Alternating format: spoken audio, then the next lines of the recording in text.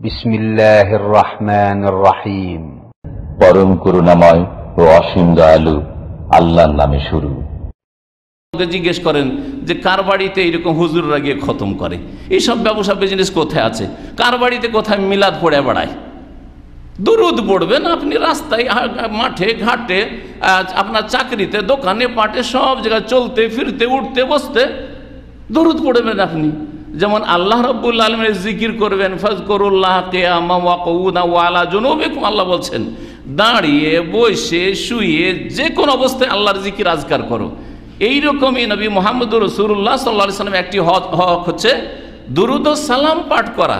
এই দুরুদ সালাম পাঠ করার জন্য মাহফিল লাগে না, অনুষ্ঠান লাগে না, সুরসার লাগে না, একসাথে জমিয়ত হওয়া লাগে না, বরং চলতে ফিরতে উঠতে বসতে আল্লাহর জিকিরের পরে প্রিয় নবী মুহাম্মদুর রাসূলুল্লাহ সাল্লাল্লাহু আলাইহি সাল্লামের ওপর দুরুদ ও সালাম পড়বেন আপনি।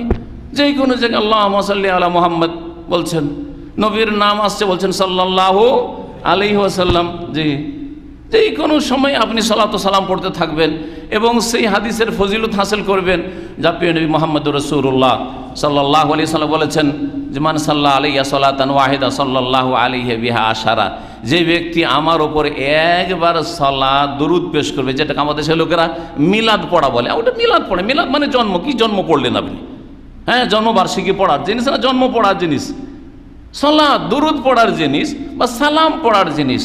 নবী মুহাম্মদুর রাসূলুল্লাহ বলছেন মান সাল্লা আলাইয়া সালাতান ওয়াহিদা, যেই ব্যক্তি আমার ওপর একবার সালাত পড়বে, বলবে আল্লাহুম্মা সাল্লি আলা মুহাম্মদ সাল্লাল্লাহু আলাইহি ওয়াসাল্লাম, অথবা নবী সাল্লাল্লাহু আলাইহি ওয়াসাল্লাম নাম আছে সাল্লাল্লাহু আলাইহি ওয়াসাল্লাম, যে কোনো জায়গায় নাম আসুক, এমনি আপনার বলা চলাতে নাম আসুক, অথবা একটা হাদিস শরীফ পড়ছেন কালা রাসূলুল্লাহ সাল্লাল্লাহু আলাইহি ওয়াসাল্লাম, বা আপনার সামনে কেউ নবীর নাম নিল, নবী বলেছেন, নবীজি বলেছেন, নবীজি বলেছেন, না ভুল কথা, নবীজি বলেছেন কেন বলবেন?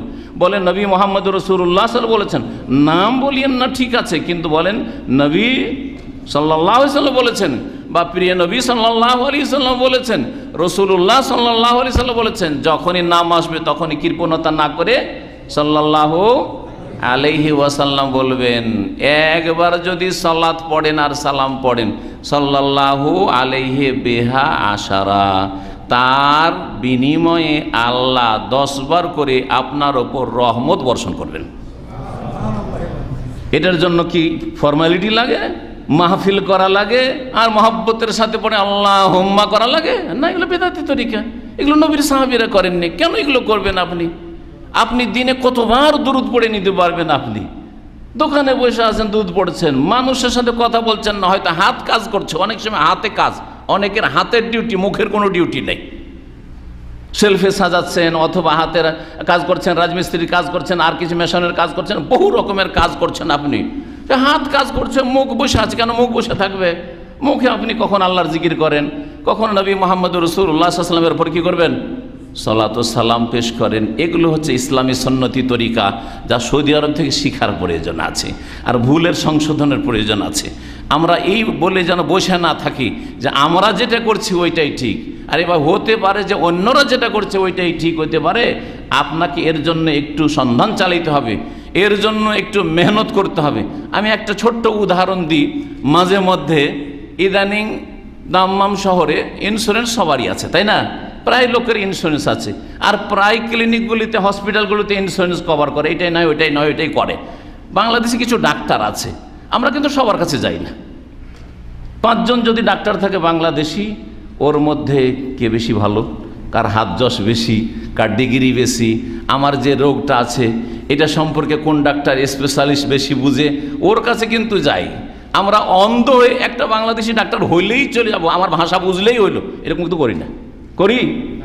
বরং একদিন আমি বসে আছি, এক বাংলাদেশি ডাক্তারের কাছে আমি যাব, কারণ আমার পরিচিত মানুষ, আমি পরিচিত ডাক্তারের কাছে, ওর ওপর আমার আছে। আর একজন আমাদের দিনী ভাই সেন্টারে আসে, ও বসে আছে আর একটা ডাক্তারের কাছে। আমি বললাম যে আপনি কার কাছে বসে আছে, বসে কেন আছেন, এখানে তো আমাদের ডাক্তার। তো বলছেন না, আমি ওই আরেক ডাক্তারের কাছে। কি নাম? অমুক নাম বললো। কোথাকার? বলছে কেরালার। কেরালার ডাক্তারের কাছে কেন যাবেন? নিজের ভাষার ডাক্তার। আমি বলছি ওকে যে নিজের ভাষার ডাক্তারের কাছে যাবেন, আর ওকে বেশি করে দিল খুলে বুঝাইতে পারবেন আপনার রোগের কথা, ওর কথাগুলি সবগুলি বুঝবেন, ও হয়তো একটু মনোযোগী হয়ে আপনার কথাও শুনবে।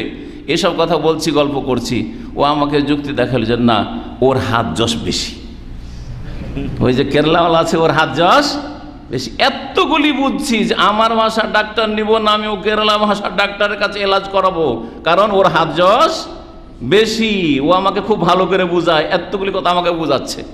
দুনিয়া এত বুঝছেন, আর দিন ইসলামের ব্যাপারে ওই আপনার গ্রামে আপনার শহরের দেশে যে ইসলাম পেয়েছেন ওইটাই মানবেন, আর সৌদি আরবের ইসলাম শুনবো না মানবো না, এটা কেন? আপনাকে তলাশ করতে হবে না? অবশ্যই তলাশ করতে হবে। আল্লাহ যেন হক তলাশ করার তৌফিক দান করেন। সম্মানিত ভাতৃমণ্ডলী, কোরআন সহজ, কোরআন শেখার চেষ্টা করেন। ফামান শাহেদা মিনকুমুশ শাহরা ফালিয়াসুম, রমজান মাস সম্পর্কে বলার পরে আল্লাহ বলছেন যেই ব্যক্তি এখন রমজান মাস পেয়ে যাবে সে যেন অবশ্যই সিয়াম পালন করে, রোজা রাখে। তাফসীরকাররা বলছেন এই আয়াতের অংশ দিয়ে রমজান মাসে রোজাকে ফরজ করা হয়েছে। কথাটা ভালো করে বুঝেন, কারণ যে আয়াত 183 নম্বর আয়াতে আছে তাতে আছে ইয়া আইয়ুহাল্লাযীনা আমানু কুতিবা আলাইকুমুস সিয়াম, হে মুমিনরা তোমাদের উপর সিয়াম রোজা ফরজ করা হয়েছে। কিন্তু ওখানে নাই যে কোন মাসের রোজা ফরজ করা হয়েছে, আছে ওখানে কিন্তু এই কথা নাই যে কোন মাসের রোজা ফরজ করা হয়েছে। কামা কুতিবা আলাল্লাযীনা মিন ক্বাবলিকুম, তোমাদের পূর্বের জাতিগুলির উপরে রোজা ফরজ ছিল।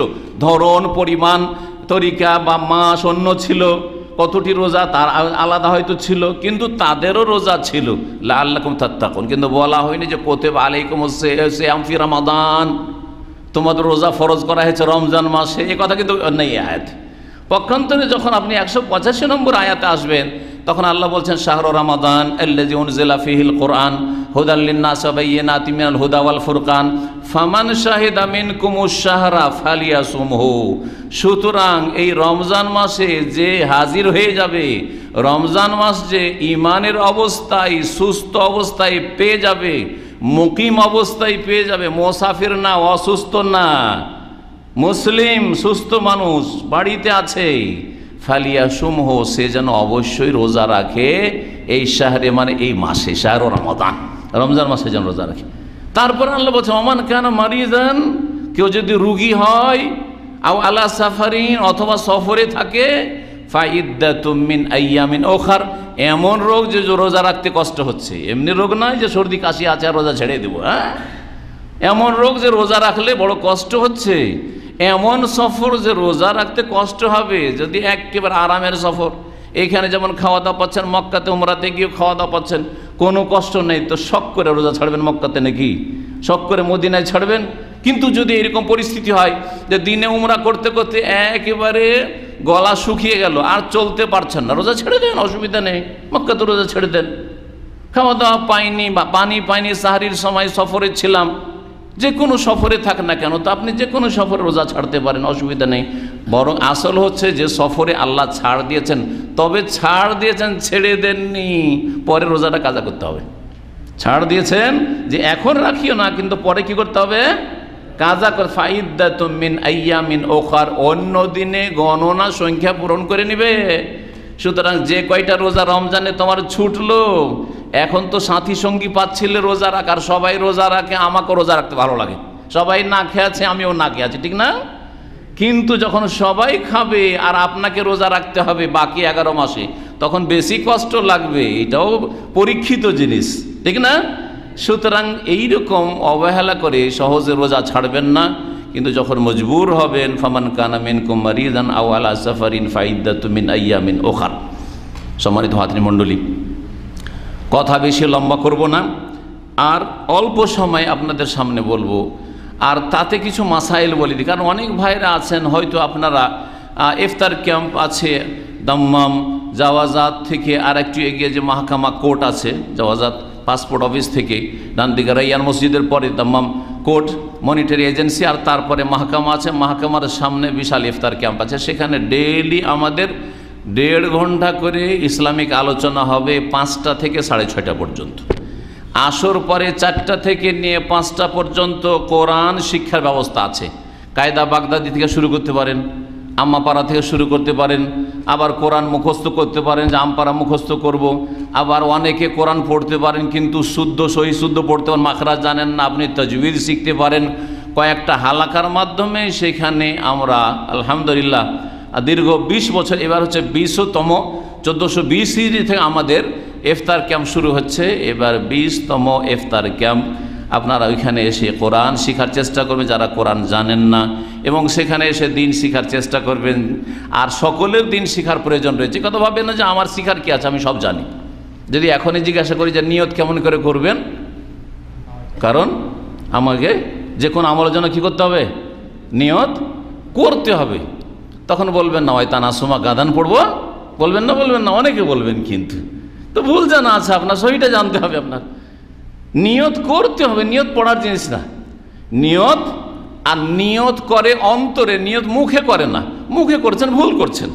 চোখে দেখে আর জিভাতে চাখে, কথা বলছেন।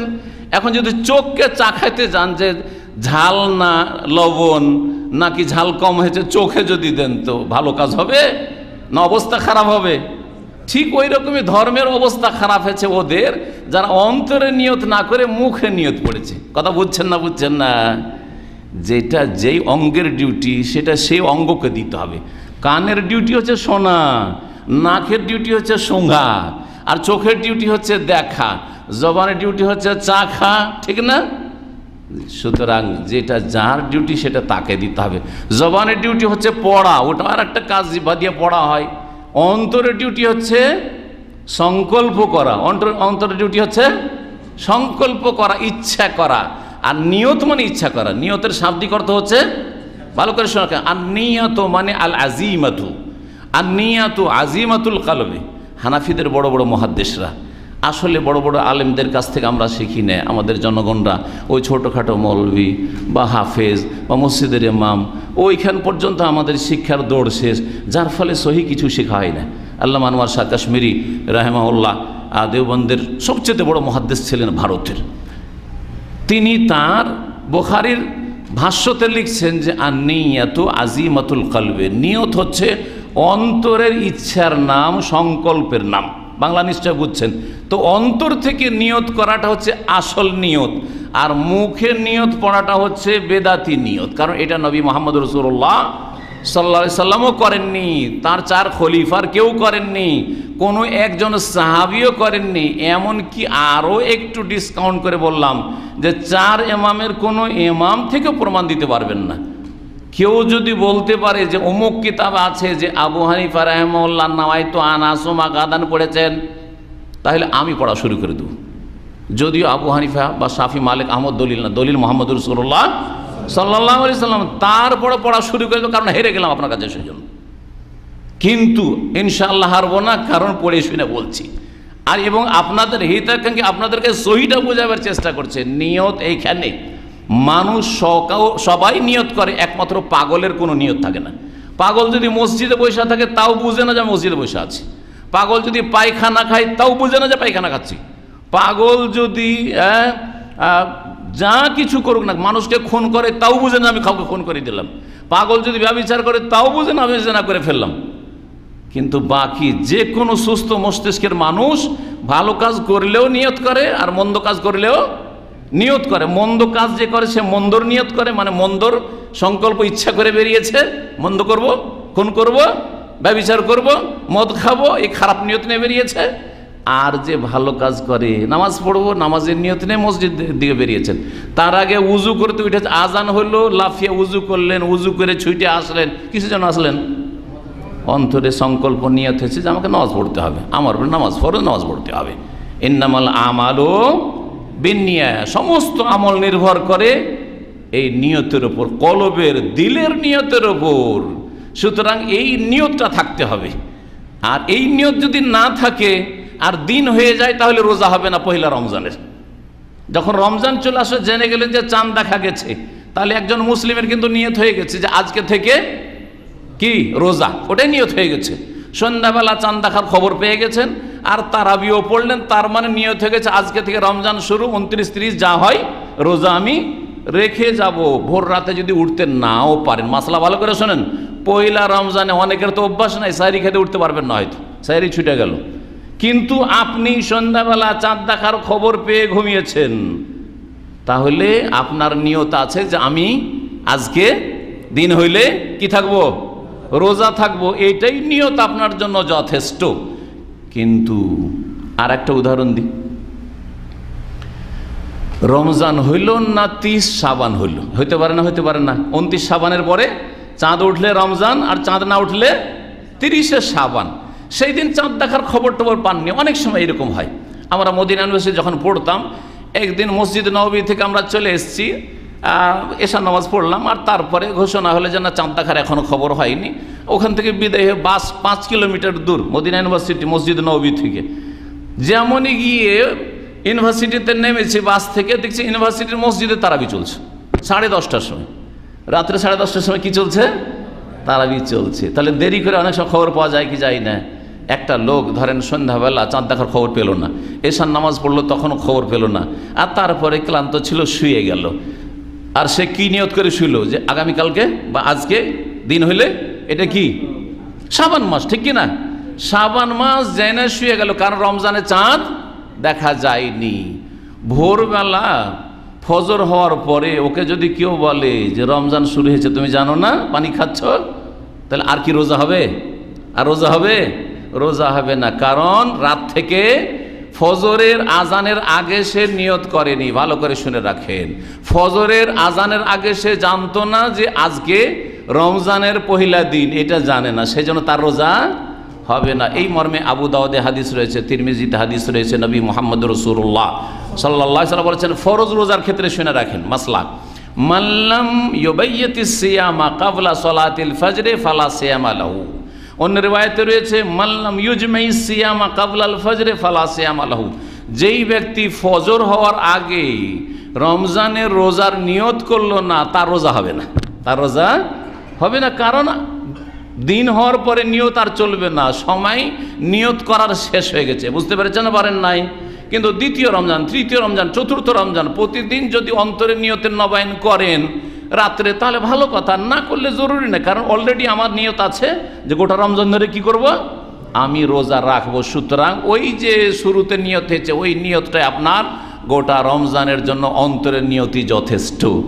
আর নাওয়াইতু আন আসুমা গাদান, এটা বানাওয়াট কথা, না হাদিসে আছে, না সহি, না জয়ীফ, না ইমাম আবু হানিফা রাহিমাহুল্লাহর মযহাব আছে। সুতরাং মযহাবের নামে ধোকাই থাকেন না। মযহাবের নামে মেলা জালিয়াতি চলছে, মযহাবের নামে মেলা জাল কথা ছড়িয়ে আছে, ওই জাল কথার পিছনে চড়বেন না। খাঁটি হওয়ার চেষ্টা করেন, খাঁটি হানাফি হন, খাঁটি শাফি হন, খাঁটি মালিকি হন, খাঁটি হাম্বেলি হন, অসুবিধা নেই। খাঁটি মালিক, খাঁটি হাম্বেলি, খাঁটি হানাফিকে যে রাসূলুল্লাহ সাল্লাল্লাহু আলাইহি ওয়াসাল্লামকে আল্লাহর পরে 1 নম্বরে রাখবে, আর তারপরে তখন 4 খলিফাকে রাখবে, তারপরে সাহাবায়ে কেরামকে রাখবে, তারপরে তাবেঈনদেরকে রাখবে, 4 ইমামকে রাখবে অবশ্যই, আর 4 জনকে শ্রদ্ধা করবে। এ হচ্ছে আসল খাঁটি হানাফি, খাঁটি শাফি, খাঁটি মালিক আর খাঁটি হানাফি। আর আপনি যদি নাম শুধু বলেন আর কাজের বেলা কিছু না, দলিলও জানলেন না, পড়লেন না, শুনলেন না, আমল করলেন না, তাহলে কিসের মযহাবের দোহাই দিচ্ছেন? এসব করে ভুলে থাকবেন না। সম্মানিত ভাতৃমণ্ডলী, সুন্নত নফল রোজার ক্ষেত্রে ছাড় আছে, সুন্নত নফল রোজার ক্ষেত্রে ছাড় আছে। দিনেও নিয়ত করা যায়, সকালবেলা কিছু খাননি, এখনও বাসি পেটে আছেন, আপনি দিনের বেলাও নিয়ত করতে পারেন। দিনের বেলাও সকালবেলা যে কোনো সময় খাওয়া দাওয়ার আগে বাসি পেটে থাকাকালীন পানিও খাননি আর কোনো কিছু খাননি, রোজার নিয়ত করতে পারেন। দলিল বেশ কিছু হাদিস আছে, তার মধ্যে সহিহ মুসলিমের হাদিস। নবী মুহাম্মদ রাসূলুল্লাহ সাল্লাল্লাহু আলাইহি ওয়াসাল্লাম মাঝে মধ্যে বিবিদের বাড়িতে, একসাথে কয় বিবি ছিলেন নবীর? কয় বিবি? 9 বিবি ছিলেন একসাথে। 11 বিবির মধ্যে 2 জন তার একসাথে হতে পাননি, আগে ইন্তেকাল করেছিলেন, খাদিজা রাদিয়াল্লাহু আনহা, যায়েনব উম্মুল মাসাকিন। কিন্তু 9 জন একসাথে ছিলেন। মাঝে মধ্যে নবী করিম সাল্লাল্লাহু আলাইহি ওয়াসাল্লাম সকালবেলা যে চক্কর দিতেন, ডেলি বাড়িতে কিছুই খাবার নেই, 9 বিবির কারো বাড়িতে দানা পানি নেই, কিচ্ছু নেই, একবারে সুবহানাল্লাহ, কিছুই নেই, খেজুর পর্যন্ত নেই। জিজ্ঞাসা করতেন এক এক করে যে হাল ইনদাকুম মিন শাই, তোমাদের বাড়িতে কিছু আছে খাবার দাবার? বলছে লা, নেই, লা লা নাই। 9 বিবি রাউন্ড দিয়ে কারো বাড়িতে কিছু নেই। 9 বাড়ি যখন ফিরা হয়ে গেল আর দেখলেন নবী মুহাম্মদুর রাসূলুল্লাহ সাল্লাল্লাহু আলাইহি ওয়াসাল্লাম যে সারাদিন তো অনাহারি থাকতে হবে, তো ফালতু ফালতু অনাহারে থেকে লাভ কি, নেকির অনাহারে থাকি, নেকির অনাহারে থাকি। তখন কি বলতেন? এজান ইন্নি সায়েমুন, তাহলে আমি আজকে রোজা রেখে নিলাম, তাহলে আমি আজকে রোজা রেখে নিলাম। অথচ নবী সাল্লাল্লাহু আলাইহি ওয়াসাল্লাম যখন ঘুরতেন এ সলাতুদ দোহা চাষতের সময় 8টা 9টা 10টার দিকে সকালবেলা রাউন্ড দিতেন নবী করিম সাল্লাল্লাহু আলাইহি সাল্লাম বিবিদের বাড়িতে সকালবেলা 7টা 8টার দিকে খবর নিতেন। তাহলে বোঝা গেল যে নফল রোজার ক্ষেত্রে দিনের বেলাও যদি ফজর পরে কিচ্ছু খাননি, আপনি খালি পেটে আছেন, তার মানে রোজা ভঙ্গের কোনো কারণ হয়নি। আর আপনি দিনে নিয়ত করলে চলবে। নিয়ত অন্তরে, নিয়ত মুখে পড়া নয়। নিয়ত মুখে পড়ার ক্ষতি বলছি। নামাইতু আন আসুমা গাদান, এটার কেউ মানে করতে পারেন? আপনারা একটু আমার সাথে শরীক হন, হ্যাঁ, শেয়ার করেন। নামাইতু আন আসুমা গাদান, আমি নিয়ত করলাম আসুমা, আমি রোজা রাখবো। গাদান মানে, গাদান মানে জানেন, যেটা মাতৃভাষায় বুকরা বলছেন। বুকরা মানে কি? তাল বুকরা। আপনাকে আপনার কফিল বলছে তাল বুকরা মানে জানেন তো না? বুকরা মানে আগামীকাল, গাদান মানে টুমরো, আগামীকাল। আর আলিয়ম মানে আজকে, আর আমসে মানে গতকাল। তিনটা বুঝেন? আমসে মানে গতকাল, আলিয়ম মানে আজকে, আর গাদান মানে বুকরা, আগামীকাল। তো এই যে ভোর রাতে সাহারি খাওয়ার সময় আমাদের এক শ্রেণীর ভাইয়েরা নাওয়াইতু আন আসুমা গাদান লাকা মিন শাহরি রমজান, আমি নিয়ত করছি হে আল্লাহ তোমার জন্য রোজা রাখছি গাদান, আগামীকালকে, রমজান মাসের আগামীকালকে। একটু চিন্তা করেন তো, আপনি বিবেককে আপনি চিন্তা করতে বলেন যে রোজাটা আজকের না আগামীকালকের? সবাই বলবেন আজকের, ঠিক না? তাহলে যে বিদাতি হুজুর এই নিয়ত গড়েছে ওর এতটাও জ্ঞান ছিল না আপনাদের সমান যে রোজাটা আজকের আগামীকালকের না? কারণ আরবি তারিখ সন্ধ্যাবেলা থেকে শুরু হয় না সকালবেলা? সন্ধ্যাবেলা চাঁদ ওঠা থেকে শুরু হয়। তাহলে সন্ধ্যাবেলা চাঁদ উঠলো, এশার সময় তারাবি পড়লেন, ভোর রাতে সাহরি খাচ্ছেন, আর বলছেন যে আমি রোজা রাখার নিয়ত করছি। তো কি বলতে হবে? বলতেই যদি হয় তাহলে কি বলতে হবে? আলিয়াউমা নামাইতু আন আসুমা আলিয়াউমা, আজকে রোজা রাখ নিয়ত করছি বলতে হবে। কত বড় ভুল, মারাত্মক ভুল। দেখেন তো, একটু চিন্তা করেন। যদি আল্লাহ বল, এই কথাটা কাকে বলছেন? আল্লাহ কিনা বলছেন নামাইতু আন আসুমা গাদান, কাকে বলছেন? আল্লাহ কিন্তু বলছেন নামাইতু আন ওসাল্লি লিল্লাহি তাআলা, আমি আল্লাহর জন্য নামাজ পড়ছি, সলাতাল এশা, এশার নামাজ, 4 রাকাতেন 4 রাকাত ফরিজাতান লিল্লাহ, আল্লাহর জন্য ফরিজা, মুতাওয়াজ্জিহাল কাবাতি শরীফাতে, কাবা দিয়ে মুখ করে। আল্লাহু আকবার বলছেন না? বলছেন না? এটা কাকে বলছেন? আল্লাহ কি তো বলছেন, মানুষকে তার বলছেন না, ঠিক না? যখন আল্লাহকে শোনাইছেন, একটি আয়াত শোনাবো, এটা আয়াত শুনেন এই মর্মে। আল্লাহ বলছেন যে কুল, হে নবী তাদেরকে বলো, আতু আল্লেমুন আল্লাহ বিদীনিকুম, তোমাদের দিন ধর্ম সম্পর্কে, আমল সম্পর্কে আল্লাহকে জানাতে চাইছো? আল্লাহ কি জানে না? কি বলছেন আল্লাহ? আল্লাহ তো জানছেন যে তুমি কোন নামাজ পড়ার জন্য এসছো, ফরজ না সুন্নত, এশা না মাগরিব নাকি বেতর, আল্লাহ তো সব জানছেন। আল্লাহ তো জানছেন যে তুমি রোজা রাখবে আজকে। তো আবার কাকে আতু আল্লেমুন আল্লাহ বিদীনিকুম, আল্লাহকে জানাতে চাইছো যে আল্লাহ তুমি জানো না, তো একটু জেনে নাও যে আমি আজকে রোজা রাখবো না আগামীকালকে রোজা রাখবো। বোঝা গেছে ভুল কি না? আল্লাহ বলছেন না না, আল্লাহকে জানাইতে হবে না, আল্লাহ অলরেডি জানে যে তুমি অন্তরে সংকল্প করেছো যে আজকে রোজা রাখবে। তারপরে আরেকটা কথা বলে শেষ করি, সেটা হচ্ছে যখন আপনি আল্লাহকে বলছেন যে হে আল্লাহ নামাইতান আসুমা গাদান, আগামীকালকে রোজা রাখবো, আল্লাহ যদি আল্লাহ এটা লিখে রাখবেন না রাখবেন না? ফেরেশতারা লিখছে না লিখছে না? সব কথা কিন্তু লিখছে, সব কাজও ফেরেশতারা লিখছে আর সব কথাও ফেরেশতারা লিখছে। তো ফেরেশতারা কি লিখে রেখেছে আপনার আমল নামায়? যে তুমি নিয়ত করেছো কোন দিনকার?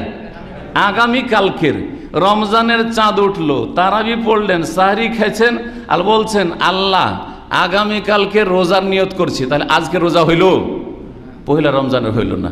দ্বিতীয় রমজানে যখন সাহরি খেতে বসলেন আবার বলছেন নামাইতু আন আসুমা গাদান, আল্লাহ আজকে না আগামীকালকে রোজা রাখবেন, বলছেন না?